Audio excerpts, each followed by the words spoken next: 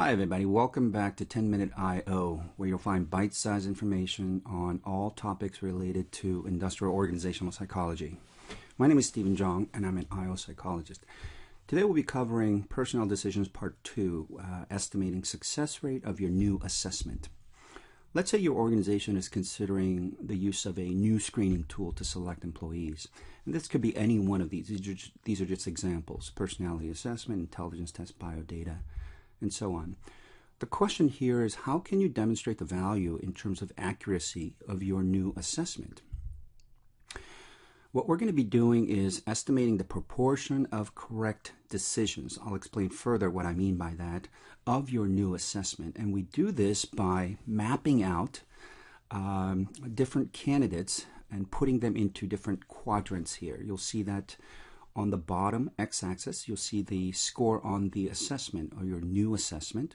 On the y-axis, you see the criterion score, which is the performance evaluation score.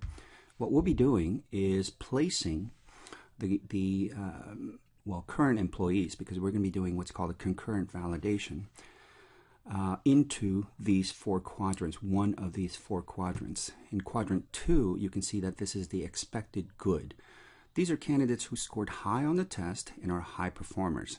I say candidates here, but keep in mind that because we're going to be doing a concurrent validation, we'll be using existing employees. So I should actually say employees who scored high on this test and are high performers. In quadrant 4, these are expected bad. These are candidates or employees, current employees who scored low on your test and are low performers. Quadrant 3 is unexpected bad. These are candidates or employees who scored high on the test but are low performers.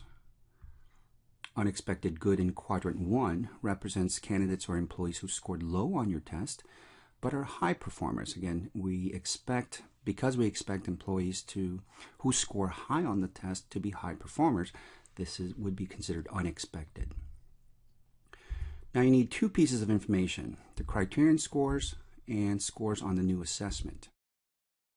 For a new assessment, before you can actually employ the new assessment, what you'll want to do is to gather information so that you can validate the assessment on its accuracy before you actually start employing the new assessment. One way to do this is what's called, as I mentioned earlier, concurrent validation. That means that you administer the assessment to your existing employees, your current employees. The reason why you do that is because the existing employees are likely to have some performance evaluation data on them. And so if you were to administer the new assessment on them, you would be able to obtain two pieces of information. One is their performance evaluation scores, and we're calling that criterion scores here. Number 2 is the scores on the new assessment, how they actually did on this new assessment that you're about to use. So with these two pieces of information, you'll be able to estimate the correlation between the two. So here's a quick example. In this case, we won't be actually calculating a correlation coefficient, but if you were to do that, that would become what's called a concurrent validation coefficient. As an example, you'll see that the criterion scores, let's say, goes from 1 to 10. This is your performance evaluation for your organization, and this could be 1 through 5, 1 through 7, whatever it is that your organization uses. We'll want to set a cutoff score above which you would consider the employee to be a high performer, and below which you would consider the employee to be a below average performer. In this case, we're using a score of 7, as 7 or above as high performing, and 7 below as needing improvement.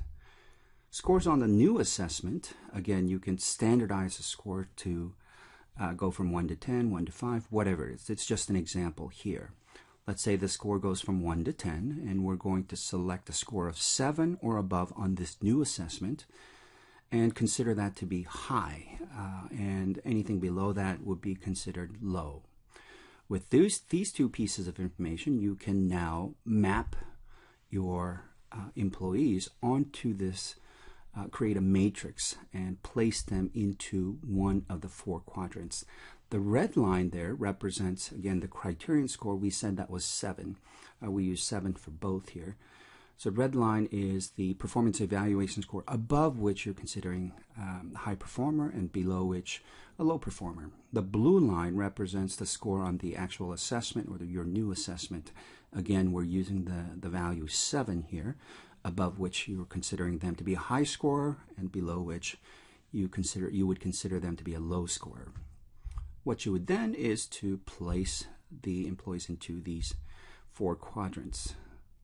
Just to give you a quick review of the descriptions, I have that, and then here those X's represent your employees.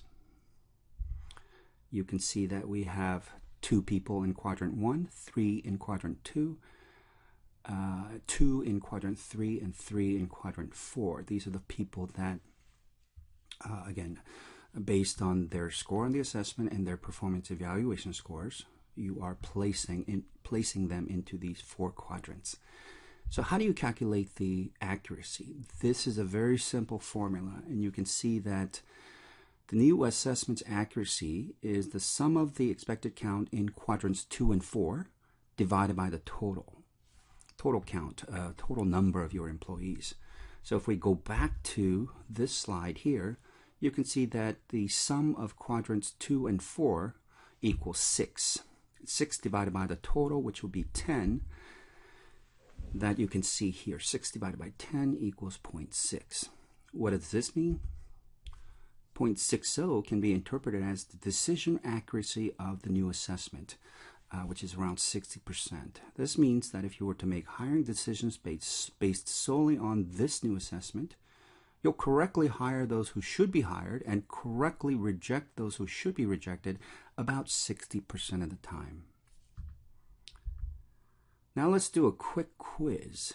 I switched around the quadrants, or the employees in the quadrants.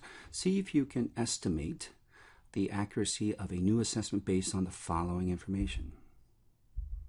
You have 1 in quadrant 1, 3 in quadrant 2, 2 in quadrant 3, and we have 4 in quadrant 4. So take a look at that.